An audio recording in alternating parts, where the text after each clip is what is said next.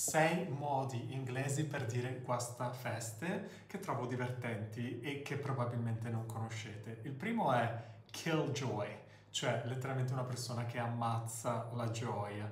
Per esempio posso dire don't be such a killjoy, non fare il Guastafeste.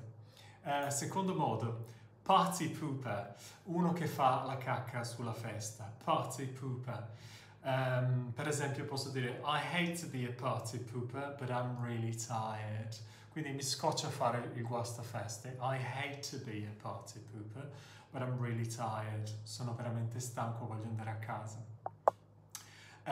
Terzo modo, mood hoover. Mood hoover. Hoover è l'aspirapolvere, quindi a mood hoover è una persona che succhia il mood, quindi l'umore, il buon umore da una stanza.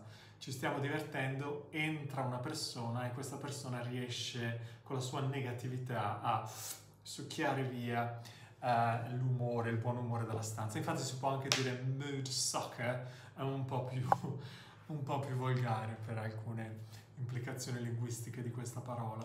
Ad ogni modo potrei dire per esempio oh no, here comes the mood hoover to share his misery, che vuol dire oh no, ecco che arriva il Guastafeste a condividere la sua tristezza, to share his misery. Altro esempio, wet blanket, anche questo molto simpatico, letteralmente coperta bagnata. Immagina di tornare a casa una sera d'inverno e di metterti addosso una coperta per stare meglio, ma la coperta è fredda, è bagnata e ti dà una sensazione sgradevole addosso. Il significato comunque resta quello di Guastafeste, lo si utilizza come sostantivo per indicare una persona. Per esempio, don't let John come on the trip, he's only going to be a wet blanket and take the fun out of everything. Quindi non facciamo venire John in viaggio con noi.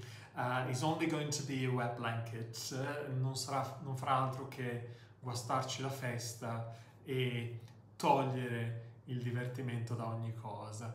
And take the fun out of everything. Ve la rileggo. Don't let John come on the trip. He's only going to be a wet blanket and take the fun out of everything. Esempio numero 5, fun sponge, molto simile a mood hoover, con la differenza che questa volta non abbiamo un aspirapolvere ma abbiamo una spugna che risucchia il divertimento.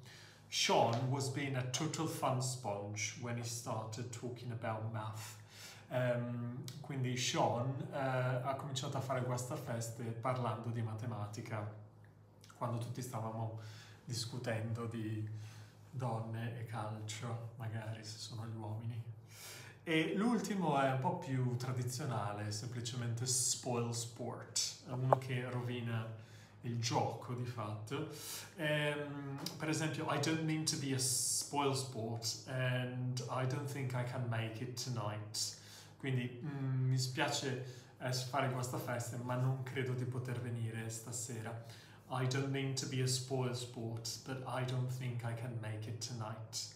Okay, that's it. Very long video. Please don't complain.